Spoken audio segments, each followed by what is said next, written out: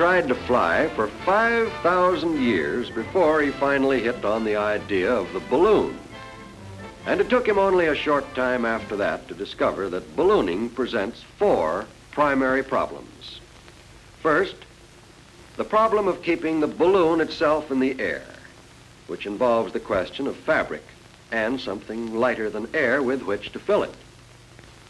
Second, the problem of lifting something besides the balloon into the air. This led to developing the net, load ring, and basket. Third, the problem of navigating vertically, of getting up and down. This has been done by using a valve, appendix, and ballast. And fourth, the problem of landing and emptying the balloon. Rip panel, drag rope, and in bygone days, anchor. Now, in taking up those problems, let's consider how they relate to present-day ballooning. Here is a modern Navy balloon being prepared for inflation. Hydrogen gas is most often used in balloons because it is released after each flight. Helium is generally reserved for airships where it can be used over and over again. However, in the early days, the world's first balloon, the hot air marvel. Amazing invention of 2 Frenchmen, the great Montgolfier brothers. The world's first passenger flight from Paris, France, November 11th, 1783. Hey, something's wrong, look out! Ah, more hot air. Thought they'd forgot about that. Sensational, sensational. Or is it? Professor Charles, famous French scientist, would attempt an ascension using a newly discovered gas called inflammable air. The world's first hydrogen balloon, 1783. And now the stupendous feat of combining the 2 types of balloon will be attempted. We invite your attention to Pilote de Rossier, France. Strange name. And his 40-foot hydrogen balloon with a 10-foot hot air balloon beneath it. Too bad, I could have warned him. He rises quickly, however, to about 3,000 feet and... the world's first martyr to aircraft experiment. de Rossier, unfortunately, didn't know enough about hydrogen. Professor Charles could have shown him this. First, that pure hydrogen burns with an almost invisible flame. And second, when mixed with oxygen or air, hydrogen is highly explosive.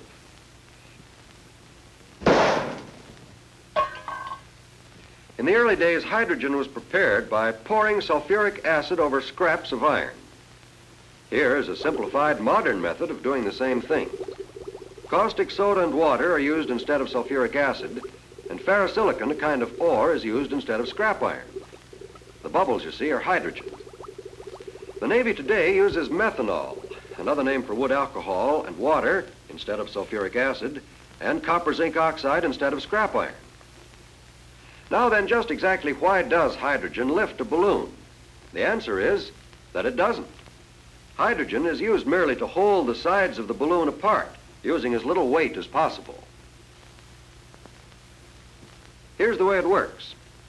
Consider an extended balloon with air inside and out. Naturally, it doesn't go up because the air inside is just as heavy as that outside. But as we take the air out of it, the lifting force of the air outside increases. Archimedes put it this way. The loss in weight of a body immersed in a fluid is equal to the weight of the fluid displaced. So the total lifting force on our balloon is exactly equal to the weight of the air displaced. No more, no less. Obviously, if we left it a vacuum, we'd get the most possible lift. But any container light enough to serve the purpose collapses from the outside pressure. It seems to be necessary to have more pressure on the inside than you have on the outside. That's why hydrogen fills the bill so well. You can release enough hydrogen into a balloon to overcome that outside pressure, keep the sides of the balloon apart, and still not add very much weight. Hydrogen is only about 1/14 as heavy as air. Now, if the balloon is tied off so the gas can't escape, it expands as it rises, simply because the air thins out as the altitude increases, thus lowering the outside pressure. Another factor is sunlight. Direct rays of the sun heat the gas and cause it to expand. A balloonist must be on the most intimate terms with both Charles' law and Boyle's law. Charles' law: the volume of a gas is directly proportional to its absolute temperature. Boyle's law: the pressure exerted by a gas is inversely proportional to its volume. If these laws are ignored, the balloon may explode. Warning: watch the pressure inside your balloon. And that goes for ordinary coal gas, too, just like out of the stove. First tested and proved by Charles Green, famous English scientist, in 1821. It's cheaper, it's handier, but heavier than hydrogen. The first portable hydrogen plant, invented during the Civil War by Abraham Lincoln. Oh, pardon me, invented by Professor Lowe, L.O.W.E. Lowe, the first official aeronaut of the U.S. government. Note the small boxes, boys. Washing machines to get rid of the sulfuric acid. Here's World War I. No gas generator in sight. The hydrogen is forced under high pressure into cylinders, which can then be stored or carried almost anywhere. The same system is used today. Now we come to the second half of the first problem: the question of fabric to hold the gas. Curiously enough, the best balloon material is a kind of animal tissue. It's called gold beater skin, found in cattle just aft of the appendix. Gold beater skin is cemented to balloon cloth as a lining. It's very light, thin, tough, and almost completely impermeable to hydrogen. But it's hard to get in sufficient quantity and expensive. So it's not surprising that the next best fabric, namely silk, took an early lead and remained the favorite up through Civil War times. One of the most colorful incidents in the war was the use of a so-called petticoat balloon, made of the beautiful silk gowns of Southern belles. However, through a fortunate combination of economics and science, cotton forged into the lead during the 80s and has stayed there ever since. Cotton is even stronger than silk when treated with rubber, real or synthetic. It wears better, it's almost as light, and it won't generate a spark the way silk will when rubbed. What's more, it's far cheaper. New materials are constantly being tested and developed. Cellophane, for example, holds gas very well, and it's light and flexible. However, it doesn't last, and it tears too easily. Maybe these difficulties will be overcome. In any case, it appears certain that synthetic materials will become increasingly important in the preparation of balloon fabrics. The second problem, that of lifting something besides the balloon itself into the air, involves the development of the net, the load ring, and the basket. The famous Charles balloon of 1783. Kindly note the load ring at the equator and the net strung only over the top half of the balloon. 1793. The net now covers the entire balloon. The load ring has dropped below the balloon. This magnificent craft made the first flight in America, an ascension in Philadelphia by Jean-Pierre Blanchard, better known as Jean-Pierre Blanchard, the prominent French aeronaut. 1830, back to the half net, but the load ring remains below the balloon. Charles F. Durand, owner and pilot, was the first native-born American aeronaut. a scientist, a philosopher, and a daredevil. In 1859, this balloon set a world's distance record that stood for 40 years. Missouri to New York, 809 air miles in about 20 hours. John Wise was the owner and pilot, famous in early American aviation. Looks like he's got a boat there. That's something new. Professor Lowe in the Civil War used a double ring, a load ring and a basket ring. One on his finger for luck. And the basket itself is fairly small. Well, he didn't need to carry supplies and navigating instruments. He wasn't going any place, just sitting and looking. World War I brought a balloon of radically different shape, a captive balloon called the kite balloon. This was developed to overcome the balloon's tendency to swing in a circle when held captive. Tail cups were used as stabilizers. Air-filled lobes served the same purpose on a later type. Note the lack of a net. Lines were secured by so-called finger patches, and the load ring was a horizontal bar. One of the great American balloonists of the 20s was Ward Van Orman. He improved on Wise's precautions against a water landing by using pontoons and carrying a rubber life raft. This was the forerunner of the rubber boats carried in today's combat planes.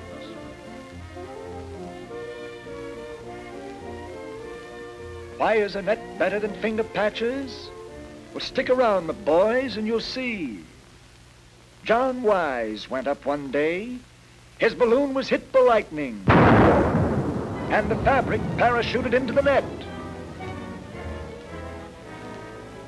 To make sure it wasn't just luck, he went aloft and did it again. Worked exactly the same, and has ever since. The next problem, the third, deals with the navigation of the balloon vertically. This is taken care of by means of the valve, appendix, and ballast. That first hydrogen balloon way back in 1783 had all three of these elements. In the first place, an open appendix allowed gas to escape naturally as pressure increased. Then, when Professor Charles wanted to release more to descend, he opened a valve at the top and let more of it out. Of course, when the balloon came down, some air came in at the open appendix, and you couldn't call that good. But we'll consider that in a moment. Professor Charles learned about ballast the hard way. When he landed after his very first trip, he politely helped his passenger out. Silly boy. Moral: release ballast in small quantities. The balloon appendix started out as little more than a hole in the bottom of the balloon. But that was unhandy to deal with, and so gradually a tube was extended from the opening. Until in 1793, it was long enough to drape over the side of the basket. Possibly this was an effort to keep the gas from seeping down onto the head of the balloonist. But, of course, hydrogen drifts up, not down. So there was a gradual retreat until many experiments finally fixed the appendix at its present-day length. As we've already seen, a balloon that's descending always has a tendency to parachute. And if the appendix is open, air goes into it. But air mixing with hydrogen creates a highly explosive combination. So air is kept out nowadays by twisting the appendix closed during descent. And parachuting is prevented by securing the appendix to the load ring. From the very beginning, most balloon valves have worked in a trapdoor fashion. The valve is pulled down against a spring, which on release snaps the valve back into position. About 1880, the double trapdoor type came into use. It proved so efficient that it's still being used to this day. Various instruments have been devised to help in the navigation of balloons. For ordinary flights, an altimeter, rate of climb indicator, and a pocket compass are usually all the instruments that are needed, although an altigraph, or barograph, is also used if an accurate record of the flight is wanted. The earliest instrument used in a balloon was a plain mercury barometer. This was replaced by the aneroid barometer about 1880. It was handier. Calibrated in feet, it becomes an altimeter. The barograph, sometimes called altigraph, appeared about 1912. In any attempt at a record, an officially sealed barograph is always carried. The barometer didn't work quickly enough, so the statoscope was developed to show change of altitude and rate of change. These are indicated by the position of the bubble in the tube. The instrument on the left is American, and the one on the right British. A further development is the rate of climb indicator, or vertimeter. This device also stems from the First World War. Today, it is used either in the liquid type, as shown here, or a mechanical type. In addition to these instruments, balloonists have also usually carried a compass and watch or clock.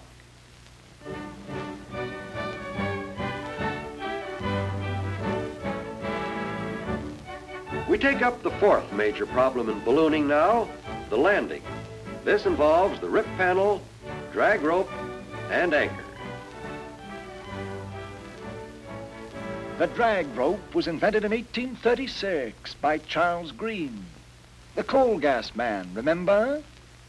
Very useful in navigating at low altitudes and to prevent a rough landing. A sort of automatic ballast, you might say. Weight of the rope on the ground lightens the balloon. She rises and lifts more rope. Down she comes. Up, down, up, down. Monotonous, isn't it? Look out for fences, houses, and high-tension wires. Bad medicine. In the old days, before the invention of four-wheel brakes and the rip panel, a balloonist had to throw out the anchor and pray. A landing was a cross between a commando fight and a rodeo. The balloonist didn't always win, poor fellow.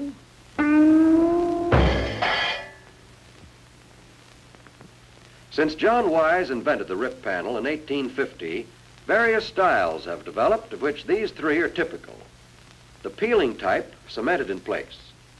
This can be difficult to pull if it's left in place too long. A variation, the V peeling type, sometimes used on stratosphere and racing balloons. And three, the cheese cutter type. The fabric is torn, either the envelope itself or a fabric strip. The Navy today uses the first mentioned method. The panel is lightly cemented, not too long before use. This affords a gas-tight closure that can be handily ripped out and easily replaced. Now let's have a look at some of the uses of balloons. First, balloon racing. Probably the greatest single factor in creating public interest in lighter-than-air flight has been the balloon race, notably the big national and international events. Every year from 1906 to 1935, except during World War I, an international race was held for the James Gordon Bennett Trophy. American entrants were selected by a national race for the P.W. Litchfield Trophy, and the contests were open to all, Army, Navy, or civilian pilots. The first international race, starting from Paris in 1906, was won by an American pilot, F.P. Lamb. He covered 402 miles to the northern part of York County, England. Probably the most spectacular of the big races was the 1910 event. Starting from St. Louis, Missouri, the winner, A.R. Hawley, representing the United States, sailed 1,171 miles to St. John's, Quebec. He was lost for almost 2 weeks in the Canadian wilderness. 2 years later, starting from Stuttgart, Germany, the French pilot A. Bien-Aimé won the race with a record-smashing 1,298-mile flight to Moscow. But balloon racing did more than prove the great distances that could be covered in sustained lighter-than-air flight.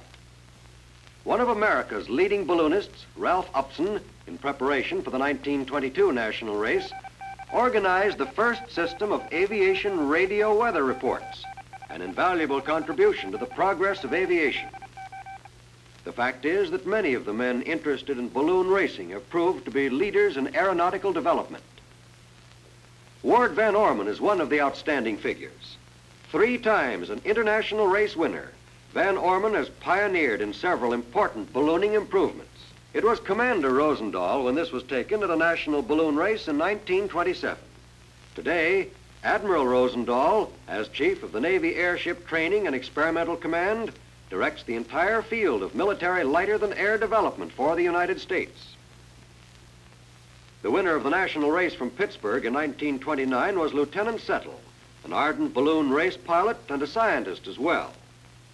But the name Settle became much better known for a considerably different aspect of ballooning, the stratosphere flight.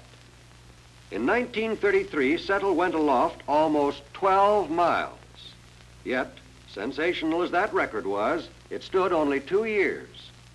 The reason was that stratosphere flights during the 1930s became almost an international passion. In 1934, 3 Army men, Stevens, Kepner, and Anderson, tried unsuccessfully for a record. And then, a year later, 2 of them, Anderson and Stevens, brilliantly succeeded with an ascension of almost 14 miles. What did they hope to find? Why did they go up?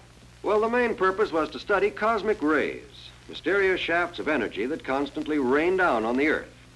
Also to collect samples of air, dust, bacteria, and make other scientific studies. Their findings were valuable and could have been obtained in no other way. Such flights date back to 1862, when 2 English scientists, Coxwell and Glazier, ascended 37,000 feet. The outstanding modern flights have been those of Mr. and Mrs. Piccard, 1934, 57,579 feet. Settle and Fordney, 1933, 61,237 feet.